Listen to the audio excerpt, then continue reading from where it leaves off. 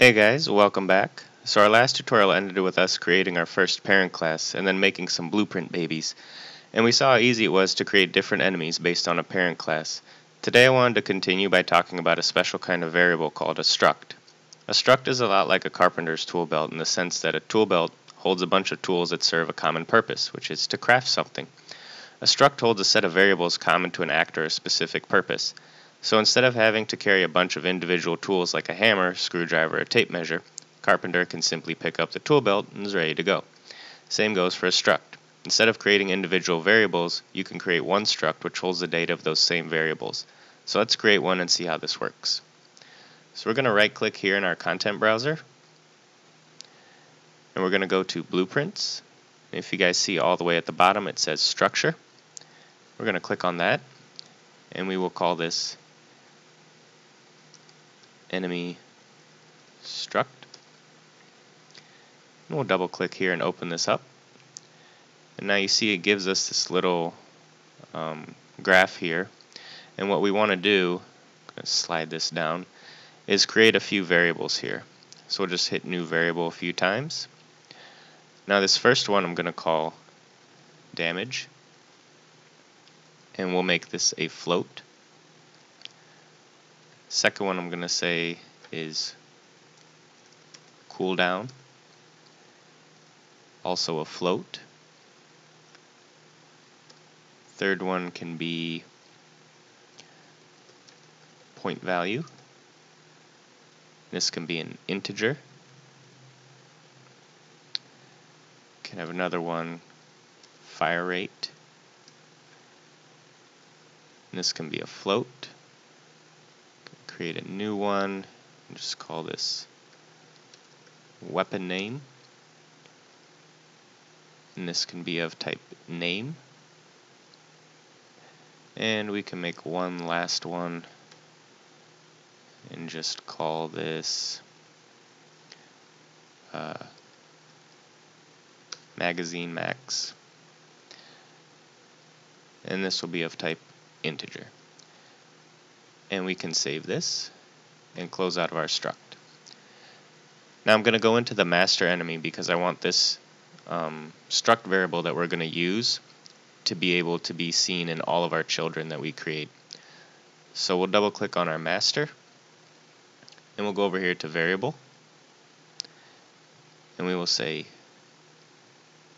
enemy data. And I'm going to come over here and change the variable type, and now we're going to search for our struct, which was called enemy struct. And you see it comes up right here. So now we have this variable enemy data that is of type enemy struct. And if you guys notice, if I pull this out and say get, you can right click on this pin and say split structure pin. And now you guys see all of those variables that we just created in the struct itself are now here as part of an expandable drop-down menu. So what can we do with this kind of stuff? Let me delete this here. First thing we can do off of begin play, let's compile this first. When we compile a struct, you see it gives us default values for everything, all the variable types that are within. So we can set damage to 15, cooldown to maybe 1, point value to 100, fire rate to 0.5, weapon name to pistol, magazine max to 12. Compile and save this. And now what I'm going to do is I'm going to actually replace this damage here with our struct. So I'm going to drag our struct out, and I'm going to split this structure pin. And instead of hooking this damage variable into the minus, I can now delete that and use this enemy data damage. And because that's set to 15, this will be the exact same value. We can compile and save. Now for this, it may seem like overkill to have a struct in here, but when you start making a whole bunch of, see these parent variables, we don't need damage anymore, so I can delete it, and I can now put enemy data here into our parent variables. But within this, you see I have 6 different variables, so this kind of keeps your code looking a little bit cleaner. If you're going to have a whole bunch of variables that are all related to, the weapon, the cooldown damage, things like that, it's a good idea to put these into a struct, because more than likely you're not just going to be using one of these to attach into something like this. You'll also have algorithms and certain things that are right next to this that maybe you'll want to have a cooldown right after this. So for example, we'll say this was actually shooting something if our master enemy was firing a pistol or whatever, and not having an overlap event here. So maybe it hit the player, we want to take out damage. We can use this struct and find the damage. But we also want to have the name of the weapon show up above the enemy that's using it. So we would be able to get that information from here and say maybe set some text variable if we created one. I can go over here and just say weapon text and make this a text variable.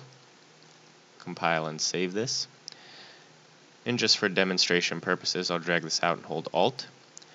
And say this was attached to some widget or something that the player would be able to see, and we'd want to be able to show them what kind of a weapon the enemy player is using. We can drag that out from here and get the weapon text. So all within this same line of execution here, we're going to have a lot of different variables all related to what the enemy player is using as a weapon here. And that's the benefit of these structs. And maybe after they shot something, we now want to find out what the magazine max capacity is. We need to reload, something like that. We can have another variable here and say current ammo, and we will make this of type integer.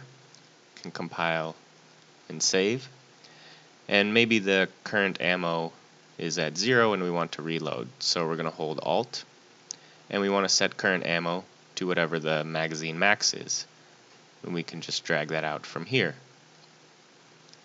and attach this to the end like that.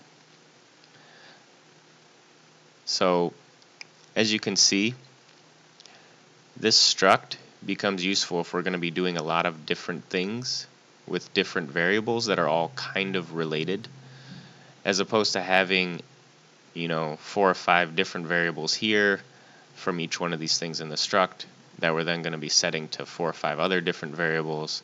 You can just have everything kind of contained nice and neat within this struct. You can also modify things that are in a struct. So if you drag out enemy data and say get, and pull off of this and say set members, now this gives you an option to change these values, and this will automatically set them within the struct. And you can see here it has these default pins. Right now there's nothing showing, but if you click on these, instead of having the whole struct show up, maybe you only want to change the damage, so you can just select only the damage pin, and the damage pin will be available to you here. And you can set that to whatever you want. Maybe you want to make this 100. And from the struct out, you can right click here and split the structure pin, and everything that's within the struct will be available to you here.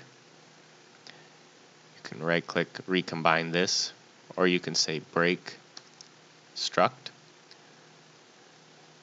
and now it'll show up like this. But the nice thing about here is you can change what you see by highlighting or ticking these pins here. So maybe we only want to worry about the cooldown afterwards, and this would be a way that you can get that. So structs are just a really nice, convenient way to store data from multiple different types of variables, and This kind of helps out keep the code clean and makes things a little bit more efficient if you're going to have to do multiple calculations on a whole bunch of things within the struct here like this, as opposed to having 15 variables here in a list. So that is structs, and you can use these just about anywhere. So I highly recommend you guys do that. And that'll be all for today. Hope you guys thought that was helpful, and if you did, don't forget to like and subscribe to the channel, and stay tuned for more tutorials. Alright guys, see you later.